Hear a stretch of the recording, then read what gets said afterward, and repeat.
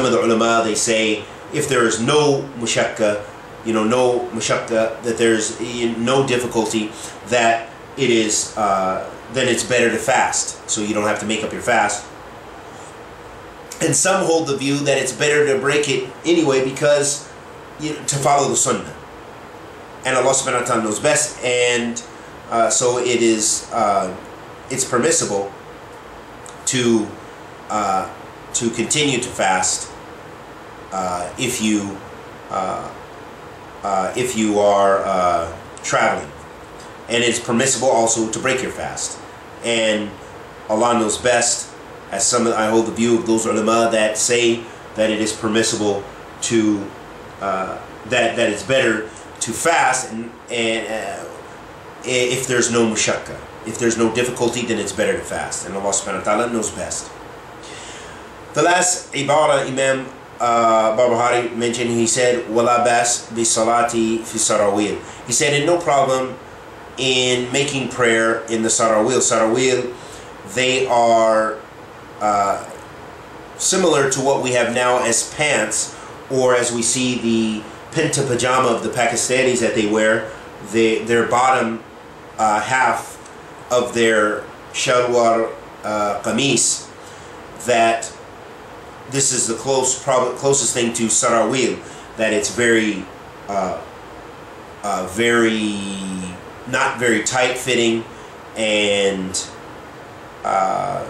so that it's not showing your private parts or illustrating your private parts. It's not tight, and it has to be something, of course, that's permissible to pray in. So from that, although pants are not exactly sarawil, but they're similar to them, and they're a later invention, many of the ulama say that it's permissible, of course, to wear pants, as long as they are to wear pants and also pray in pants, as long as they are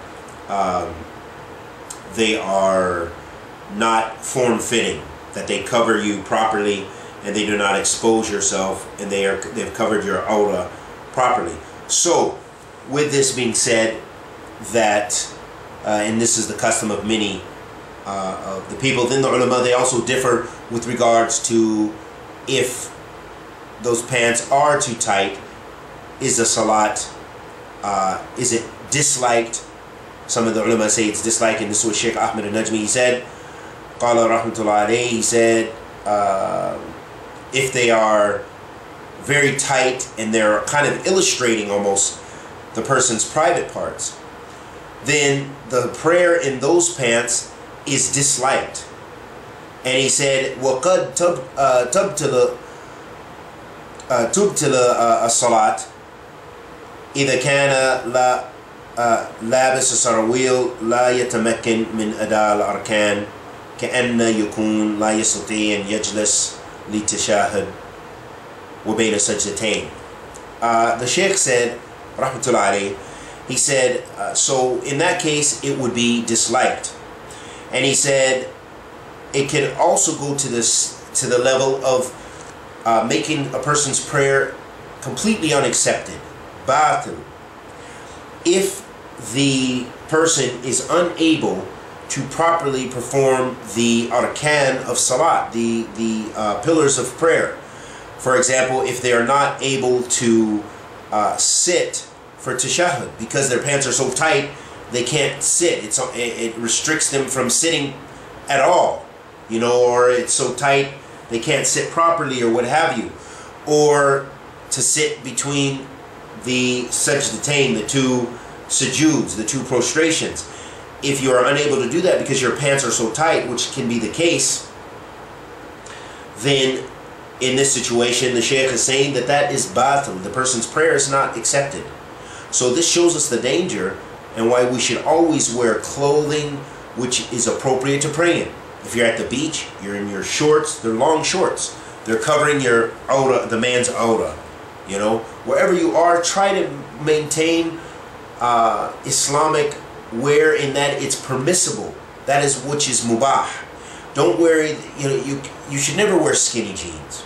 Okay, there's no reason, especially out in public. If that was something you wore in your house with your family, for whatever reason, that's something you guys have, that's something different. But you shouldn't try to pray in those things. you know, because they are very tight on the awrah, and possibly so tight the way some of the people wear them that perhaps they can't pray in them properly. So you want to try to wear things that are at least permissible in the Sharh, even if they're not from the Sunnah of the Prophet ﷺ, but at least they are halal. For example, for the man, that they are above the ankles, they're above fawqa ka'bayn. Okay, so the Prophet ﷺ said that which is below the ankles in the nar. So that's why you want to try to maintain a Sharia dress code. And I think I'll end at that ibarah there, because I know we've taken long. And may Allah subhanahu wa ta'ala bless us with ilm nafiya, wa rizqan tayyiba, wa amalan mutaqabbalan, and forgive us of our many shortcomings. Wa sallallahu wa sallam ala nabiyyina Muhammad wa ala alihi wa sahbihi wa sallam.